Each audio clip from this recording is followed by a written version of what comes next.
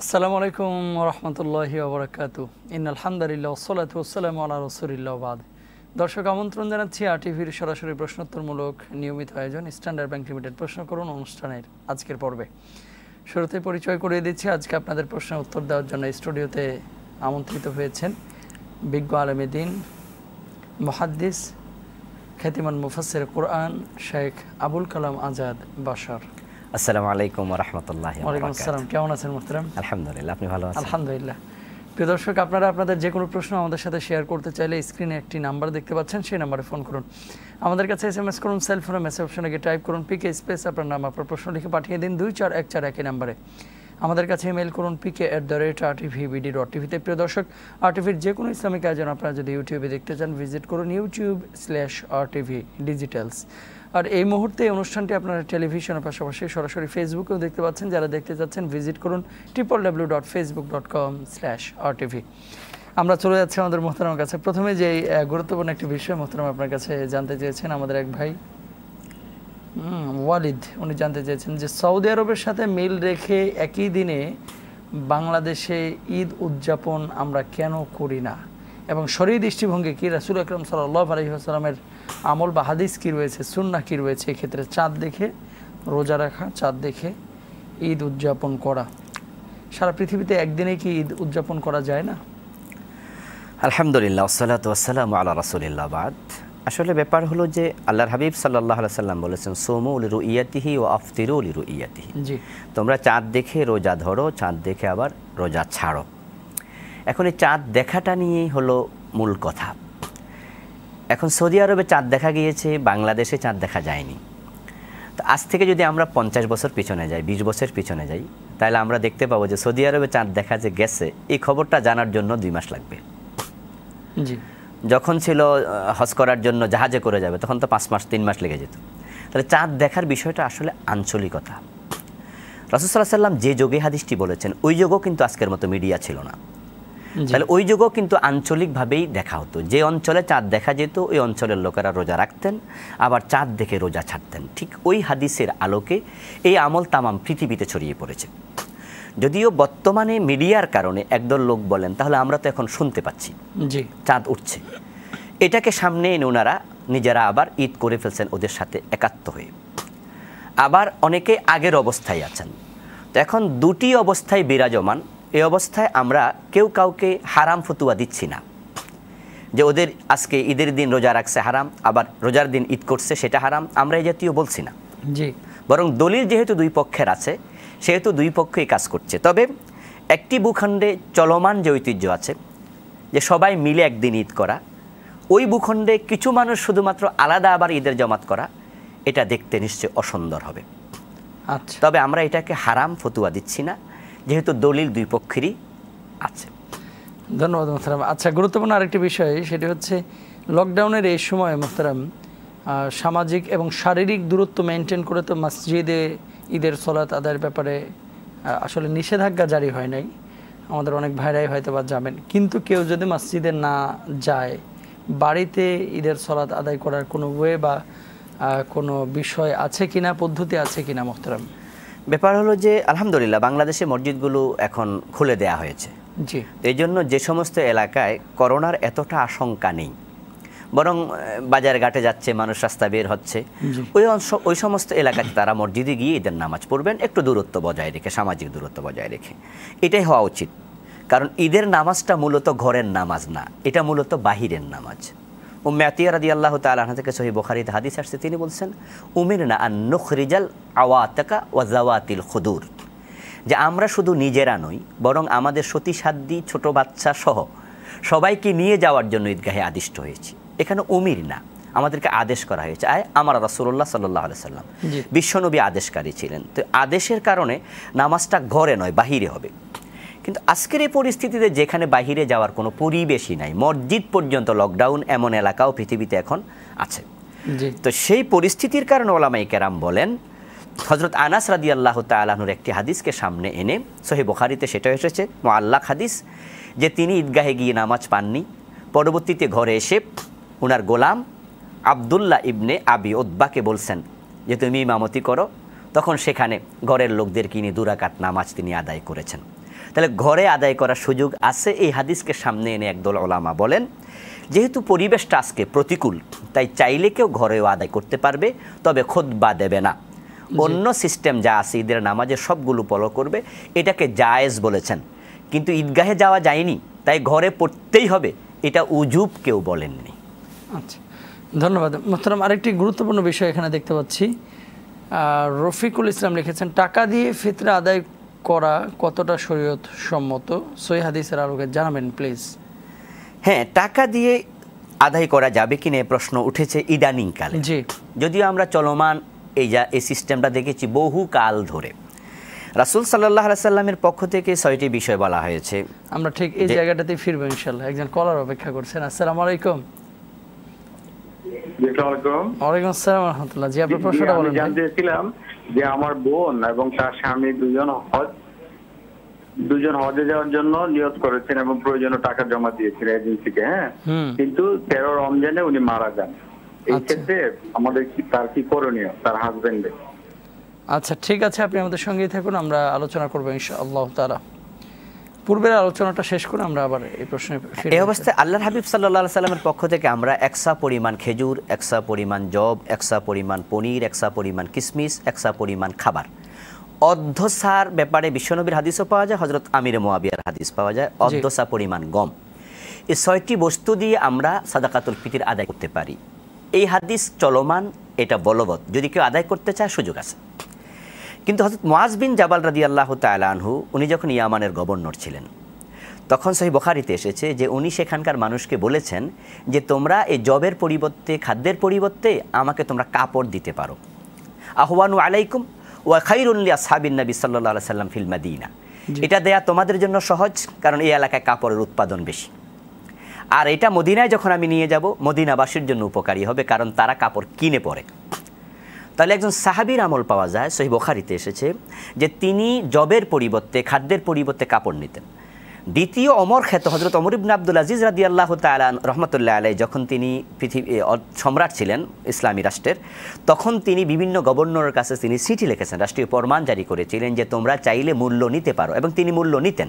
জি, ইমাম বুখারী রাহমাতুল্লাহ আলাইহি উনি অসংখ্য মাসআলায় হানাফি মাযহাবের খেলাফ করেছেন, কিন্তু এই মাসআলায় তিনিও একমত পোষণ করেছেন যে কিমত দিয়ে, মূল্য দিয়ে সাদাকাতুল ফিতর আদায় করা যায়।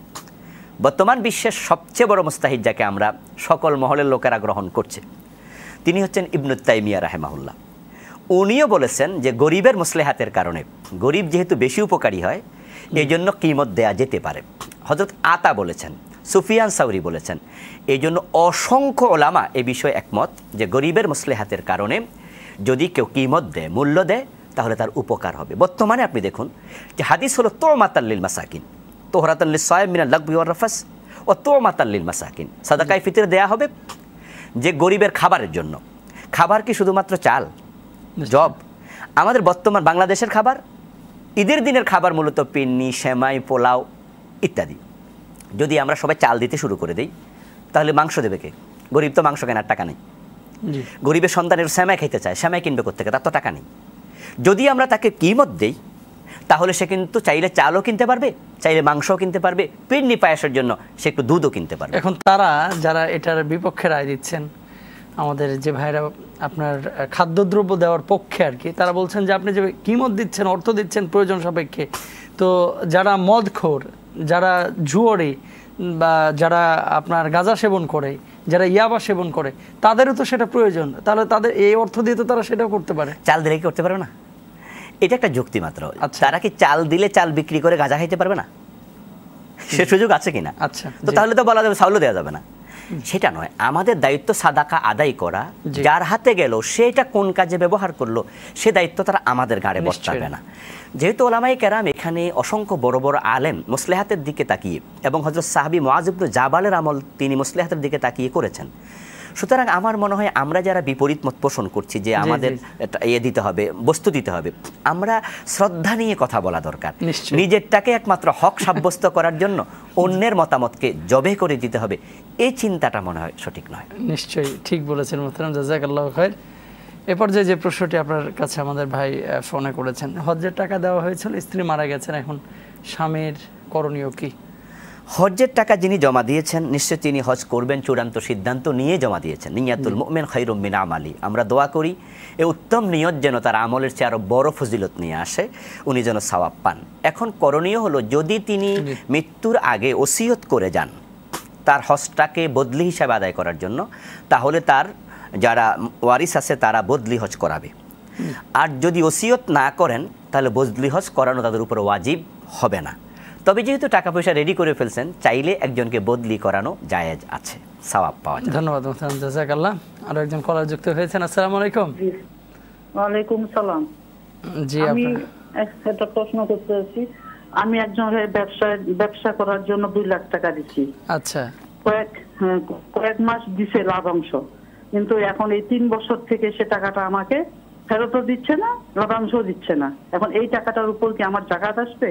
আচ্ছা, ঠিক আছে বোন, আপনি আমাদের সঙ্গেই থাকুন, আমরা আলোচনা করবো ইনশাআল্লাহ তাআলা।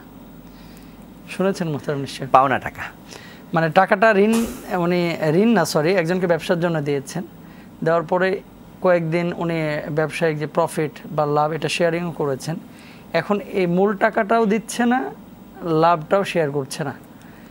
তাহলে সেক্ষেত্রে এই যে 2 লক্ষ টাকা উনি ব্যবসার জন্য দিলেন, এটার উপরে যাকাত আসবে কিনা? হ্যাঁ, যাকাত আসবে, যেহেতু এই টাকাটা ওনার মালিকানায় আছে। উনি এটা একজনকে ব্যবসা করার জন্য দিয়েছেন, যাকাত আসবে। তবে টাকা যদি না পান, যাকাত কিভাবে দেবেন? এই জন্য আমরা বলবো উনি পাওয়া সাপেক্ষে যাকাত দেবেন। আচ্ছা।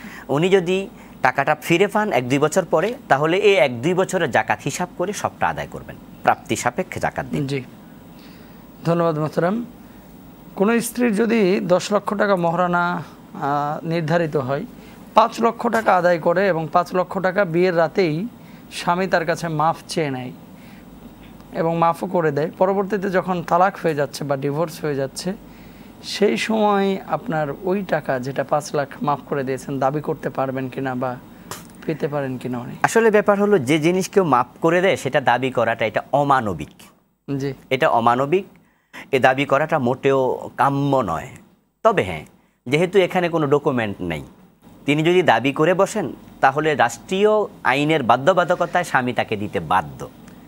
আর তিনি পাবেন এই হিসাবে যদি তিনি নেন, তাহলে পুরাটা টাকা হারাম হয়ে যাবে সেটাও বলা যাবে না, তবে কাজটা অমানবিক হবে। আচ্ছা, ধন্যবাদ মোহতারাম। পিয়ার আহমেদ লিখেছেন, আসসালামু আলাইকুম রহমতুল্লাহ। ওমান থেকে উনি লিখছেন, কোনো ওমানি আমাদেরকে যদি যাকাত দেয় তাহলে কি আমরা নিতে পারবো? গুরুত্বপূর্ণ বিষয়। না, যদি তিনি গরিব না হন। যাকাতের খাত নির্ধারিত, ইন্নামা সাদাকাতুল লিল ফুকারা ওয়াল মাসাকিন ওয়াল আমিলিনা আলাইহা। আল্লাহ তাআলা এভাবে 8টি খাত বলেছেন। এখন এই খাতের বাহিরে কেউ যাকাত খেতে পারবে না।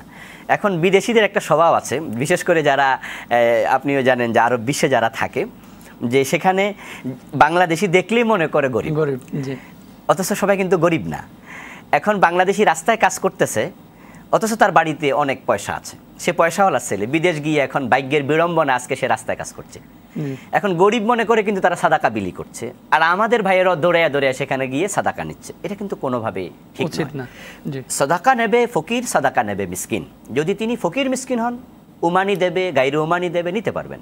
কিন্তু ফকির মিসকিন না হলে তিনি কারো সাদাকাতুল ফিতর অথবা জাকাত নিতে পারবেন না, তবে হাদিয়া দিলে সেটা নিতে পারবেন।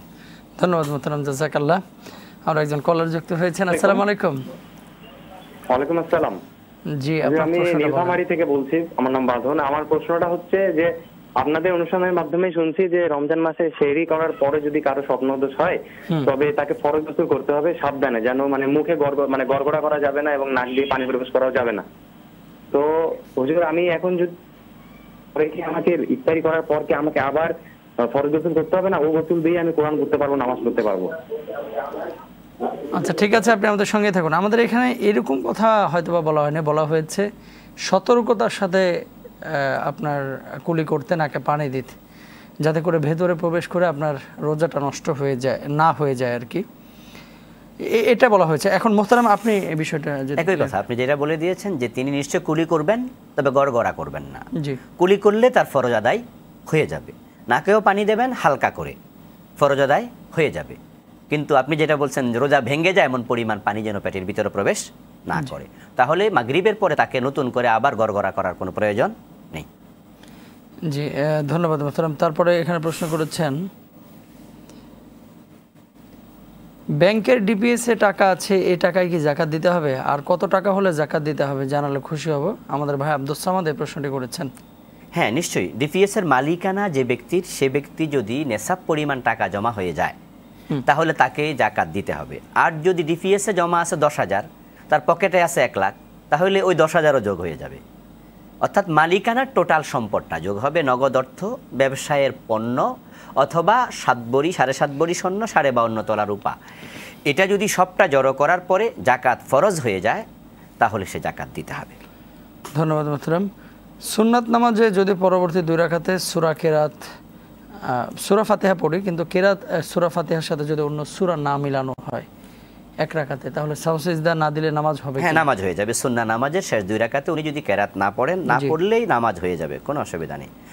এবং নফল নামাজে 4 রাকাতে যদি কেউ একসাথে পড়ে, 4 রাকাতে আমরা কেরাত পড়তে বলি যেহেতু নফল নামাজ, তো সুন্নাতে তিনি 4 রাকাতে কেরাত পড়তে পারবেন। কিন্তু যদি 2 রাকাতে, শেষ 2 রাকাতে না পড়েন, নিশ্চয় নামাজ হয়ে যাবে। ধন্যবাদ মোহতারাম। সময় হয়েছে একটি বিরতিতে যাবার, বিরতির পরে ইনশাআল্লাহ আবার ফিরবো আমরা আলোচনায়। প্রিয় দর্শক, আপনারা দেখছেন আপনাদের প্রিয় অনুষ্ঠান স্ট্যান্ডার্ড ব্যাংক লিমিটেডের সৌজন্যে প্রশ্ন করুন। সময় হয়েছে ছোট্ট একটি বিরতিতে যাবার, খুব শীঘ্রই ফিরছে ইনশাআল্লাহ।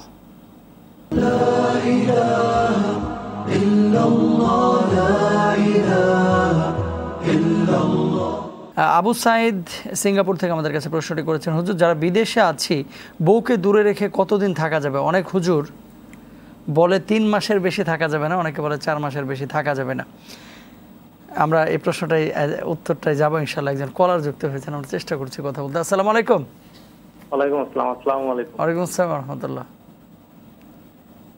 আসসালামু আলাইকুম। আমরা শুনছি। ওয়ালাইকুম আসসালাম। আপনার প্রশ্নটা বলেন ভাই প্লিজ।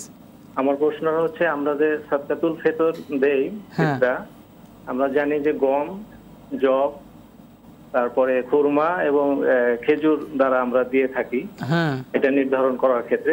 অর্ধসা বলতে গমের ক্ষেত্রে কয় কেজি, আর যদি 1 কেজি, আমাদের দেশে প্রধান খাদ্য এখন চাউল, আমি যদি চাউল দেই সেক্ষেত্রে কয় কেজি আমি দিব?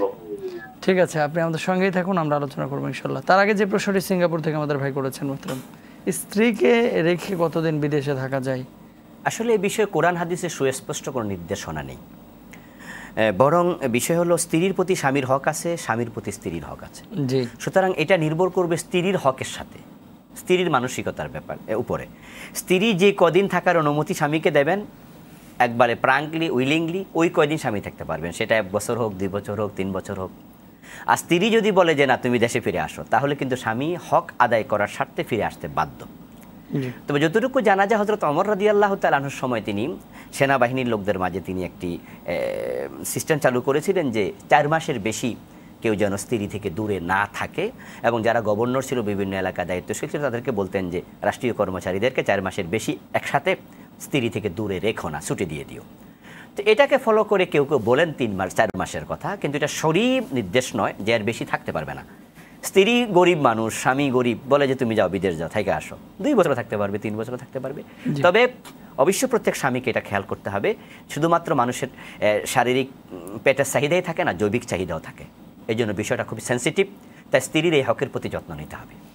ধন্যবাদ মোহতারাম, জাযাকাল্লাহ। আচ্ছা, কোনো স্বামী যদি এটা দেখে বা বুঝে যে আমি এখন বিদেশ যাচ্ছি, আগামী 8 বছর আমি আর দেশে ফিরতে পারবো না, ঠিক সেই সময় বিয়ে করে স্ত্রীকে দেশে রেখে চলে যাচ্ছেন, এটা কি উচিত? আসলে এটা আমাদের দেশে খুবই একটা দুঃখজনক পরিস্থিতি যে অনেকে বিয়ে করা 2 দিন পরে চলে যায়, 7 দিন পরে চলে যায়। সে বিয়েটা যে কেন করে আমার এটাই বুঝে আসে না। যদি তুমি চলে যেতে হবে, তাহলে তুমি আরও কিছুদিন থেকে এসে একসাথে বিয়ে করো। কারণ একটা মেয়েকে ঝুলিয়ে রেখে এভাবে চলে যাওয়াটা, আসলে যে মেয়েটা জীবন যৌবন সম্পর্কে ভালো আইডিয়া ছিল না, সে দাম্পত্য জীবন বোঝেনি, সেটা একটা স্টেজ এসেছিল, কিন্তু তাকে 2 দিনের জন্য 5 দিনের জন্য কাছে এনে তাকে নতুন একটি অধ্যায়ের সবক দিয়ে যদি চলে যায়, তাহলে শয়তান কিন্তু সুযোগটা বেশি গ্রহণ করার সুযোগ পেয়ে যায়। তো এই জন্য আমার মনে হয় এখানে আমরা যারা অভিভাবক আছি, স্বামী আছি, আমাদের এখানে সিরিয়াস হওয়া দরকার, খুবই লক্ষ্য করা দরকার বিষয়টা। স্ত্রীকে এখানে শয়তানের হাতে ছেড়ে দিয়ে যাওয়া মোটেও ঠিক হবে না, যতটা সম্ভব তার হক আদায় করার সচেষ্ট হওয়া দরকার। ধন্যবাদ, জাযাকাল্লাহ। আচ্ছা, আমাদের ভাই সাদাকাতুল ফিতর আরেকটি প্রশ্ন করেছিলেন যে গমের ক্ষেত্রে অর্ধসা এটা কি পরিমাণ, আমাদের যে কেজির হিসাব, এই কেজির হিসাবে কি আসবে, এবং চালের ক্ষেত্রে কয় কেজি চাল আপনার আদায় করতে হবে বা দিতে হবে? সা হলো একটা পাত্রের নাম, জি, যে পাত্রে 4 অঞ্জলি খাবার জায়গা হয়। 1 সা হলো 4 মুদ, আর মুদ মানে হাফনা, এই যে আমরা মোনাজাত করার জন্য হাত এভাবে তুলে ধরি, এটাকে বাংলায় অঞ্জলি বলি আমরা। ঠিক 1 অঞ্জলি গম এরকম 4 বার নিলে 4 মুদ হবে, 4 মুদ রাখলে 1 সা হবে। এখন এই 1 সা হিসাবে 2 কেজি 400 গ্রাম কেউ বলেছেন, 3 কেজির কাছাকাছি বলেছেন, 3 কেজিকে বলেছেন, আর সবচেয়ে বেশি যারা বলেছেন তারা বলছেন 3 কেজি 300 গ্রাম। এই হিসাবটা বাংলাদেশে ধরা হয় এবং এটা সবচেয়ে বেশি হওয়ার কারণে আমি এটা ধরার জন্য সাজেস্ট করি আমরা দিতে কম দেব কেন, আর সেটার অর্ধেক করলে হয় 1 কেজি 650 গ্রামের মতো। জি। তো যারা একবারে কম অর্থের মালিক তারা অর্ধ সা পরিমাণ গম বা তার মূল্য দেবেন। বাংলাদেশ সরকার বলছেন, ইসলামী ফাউন্ডেশন 70 টাকা সর্বনিম্ন। আর 1 সা পরিমাণ যারা দেবেন তারা 3 কেজি 300 গ্রাম দেবেন। তো যারা চাল দিতে চান তারা এটা দেবেন, জব ভুট্টা জব অথবা খেজুর দিতে চান সেটা দেবেন। আর মূল্য দিতে চাইলে সর্বোচ্চটা 2200 টাকা, সেটা মনে হয় পনির বা কিসমিসের মূল্য হতে পারে। জি। 3 কেজি 300 গ্রাম সেটা ধরে দেবেন। ধন্যবাদ মোহতারাম। আরো একজন কলার রয়েছেন। আসসালামু আলাইকুম। হ্যালো, আসসালামু আলাইকুম। ওয়ালাইকুম আসসালাম। জি, আপনার প্রশ্নটা বলেন প্লিজ। আমার নাম মিতু, আমি যাত্রাবাড়ি থেকে বলছি। জি মিতু আপু, আপনার প্রশ্ন বলেন। প্রশ্নটা হলো, আমার 1 কাঠা জায়গা আছে, তো ওটার জায়গাটা আমার কতটুকু আসবে? আর একটা প্রশ্ন হলো যে গতকালকে আমরা আপনাদের অনুষ্ঠান মাধ্যমে শুনলাম যে আপনাদের দেশে বেজর রাত যে 5টা, আমরা তো নামাজ পড়েছি। এখন সৌদিতে যেই দিন বেজর সেদিন তো আমাদের দেশে বেজর না। এখন আমাদের নামাজটা কি আল্লাহ তাআলা কবুল করবে কিনা সেটা।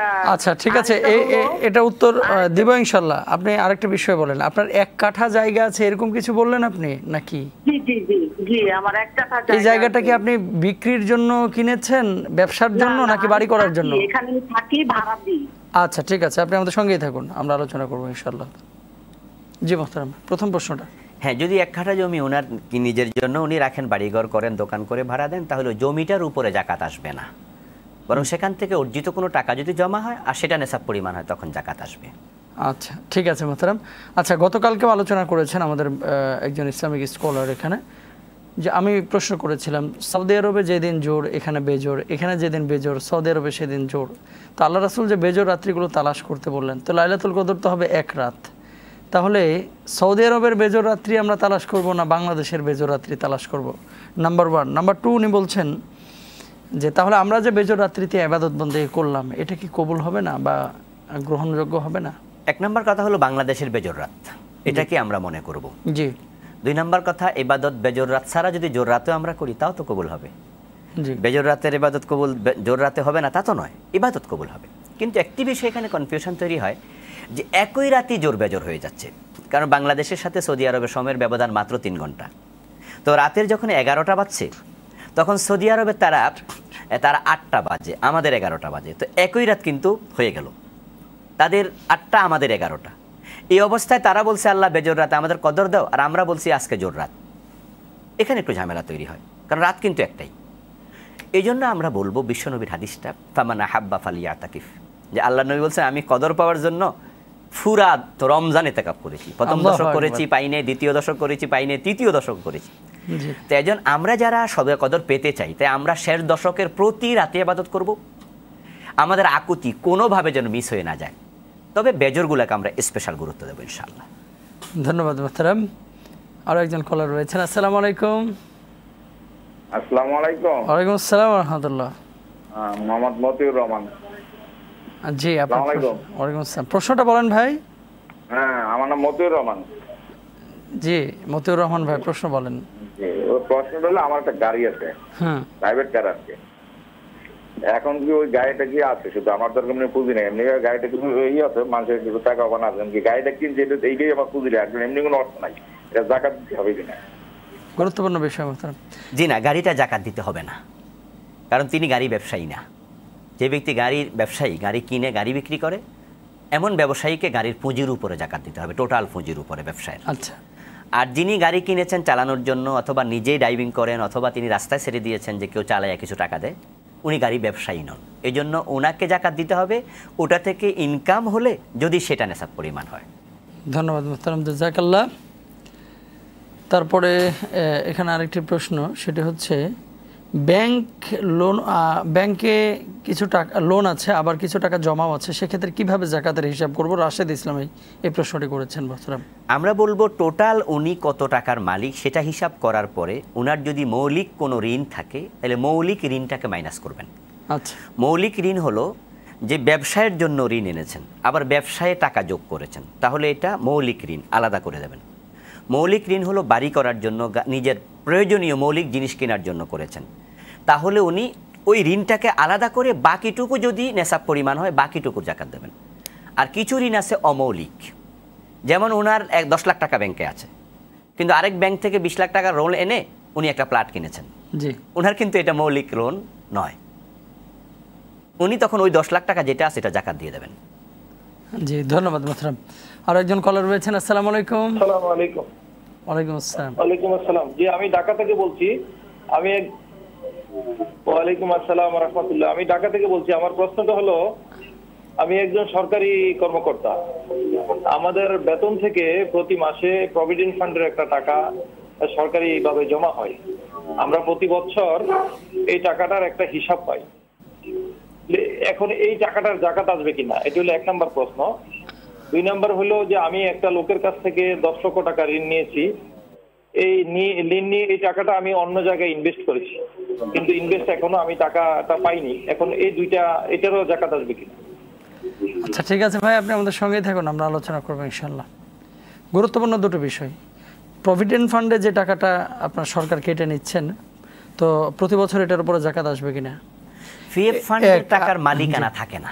আচ্ছা, পূর্ণ মালিকানা থাকে না, ওনার নামে টাকা জমা হচ্ছে, বাট উনি টাকাটা পাবেন চাকরির রিজাইনের পরে, অথবা চাকরি শেষ হলে, অথবা মারা গেলে।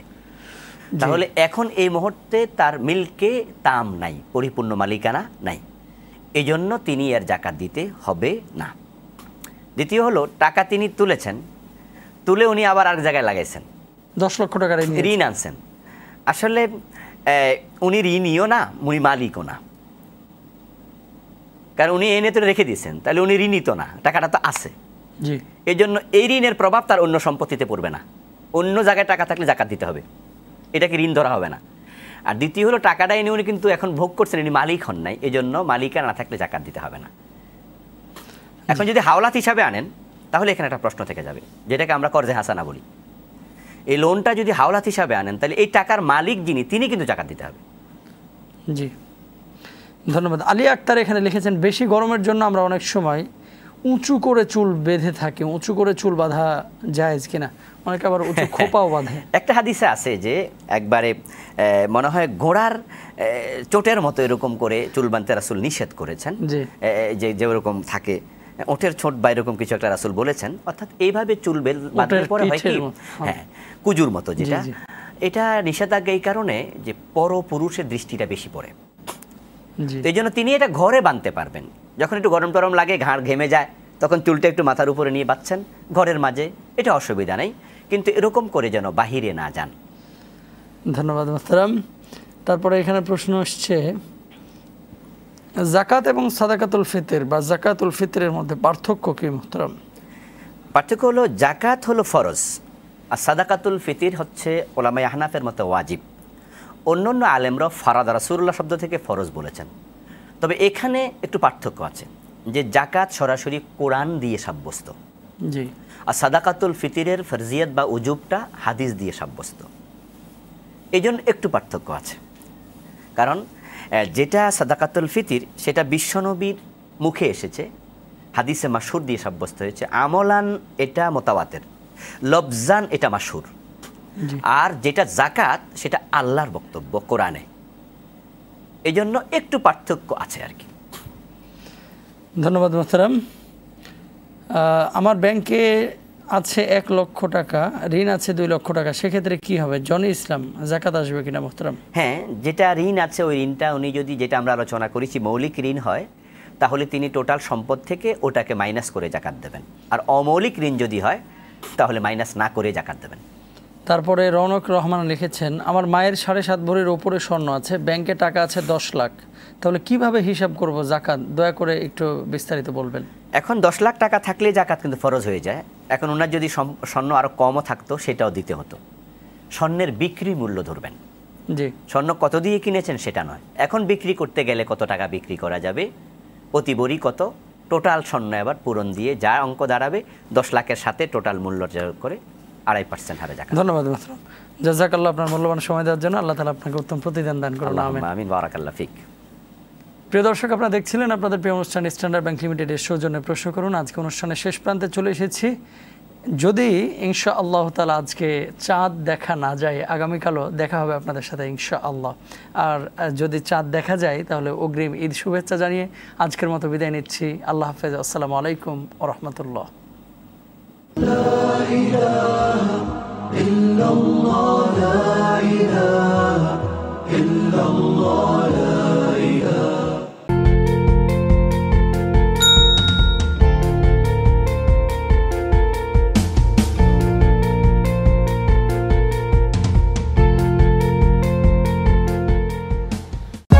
For more updates, subscribe and press the bell icon on YouTube app and never miss another update.